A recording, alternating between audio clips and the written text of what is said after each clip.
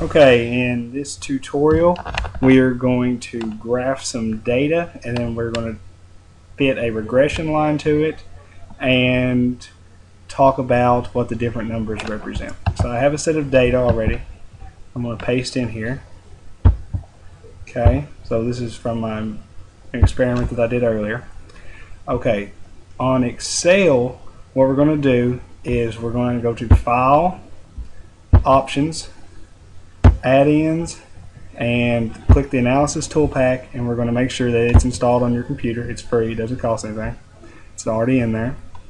Okay, now first thing we're going to do is we'll go up to Data, which is already clicked, Data Analysis. I'm going to preform a regression equation, so that should be down here somewhere. So regression, okay, your Y input, click them, go to your X input, click that. Your Y input should be your independent variable, and your X input should be your dependent variable. Our 95% confidence level, that's fine. We're going to hit OK.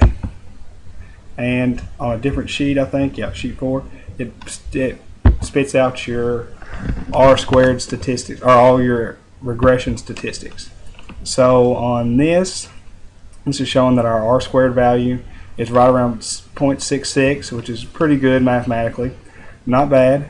That means that the X and Y variable, you can determine one from the other, which means that it's a parametric group of data. From here, if we come down here and look, if we ran an equation, this would be our line, which we'll do that in just a second. That'll be our intercept right there, and that would be our slope. So the slope of the line would be 0.69. Here's confidence intervals, and I'm pretty sure these are repeated, so if you wanted to, you could just delete those. Yeah, those are the same thing. So now we're going to go back to our data, and we're going to make a chart out of it. So I'm going to select this data right here. I'm going to go to Insert, Scatter Plot, and there's a scatter plot that we get from that set of data. Delete that. Okay, and in order to put a best fit line, we're going to click on one of the data points. We're going to go to Add a Trend Line. Alright, for this particular one, we're going to assume that it's linear. So on that, and we're going to display the equation on the chart. So there it goes. There's our equation, and there's our best fit. There's our best fit line, assuming that it was linear. Now, if you want to do something different, if you thought that this would be some other kind of equation, you could do that too.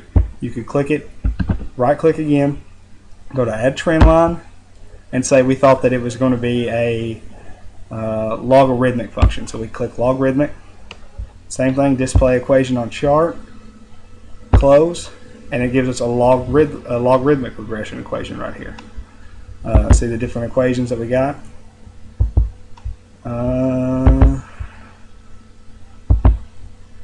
Now, in this particular one, that would be it's not our intercept, because since it's a logarithmic equation, it never crosses the axis. It should just go, it can continue on down in here into infinity, I guess, and never hit the y-axis. So it's not our intercept. But this would be our slope. This tells us what the shape of the line is going to be. And that's all I got. All right, thank you.